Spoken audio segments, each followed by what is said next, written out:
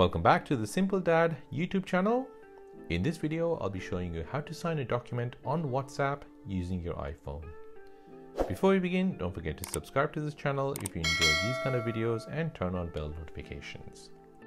So this is a really useful feature in situations where you have received a PDF document and you need to sign that document and send it back to the person who sent you. So to sign a document on WhatsApp, open up the application. Go to the chat window where you have received this PDF document. Tap on the document to preview it. Then tap on the pen sign at the top right.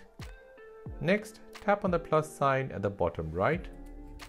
Tap on signature. Now, using your finger, create a signature above the line where it says sign your name using your finger. Once signed, press done at the top right. You'll return back to the document and you'll see your signature appear on the document. Select your signature and move it wherever you want on the document. Using the dots around the signature, you can even resize it as you wish. To zoom into the document, deselect the pen tool at the top right, then pinch to zoom in. Now reselect the pen tool to move the signature on the document. Once you're done with that, deselect the pen tool again and then tap on the share icon at the bottom left.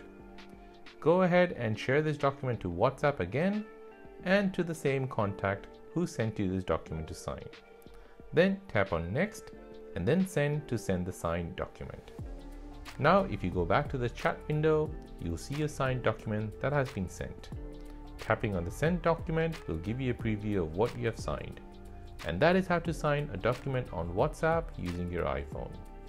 If this video helped you out, then please hit the like button and let me know in the comment section down below. Thanks for watching and see you in the next one.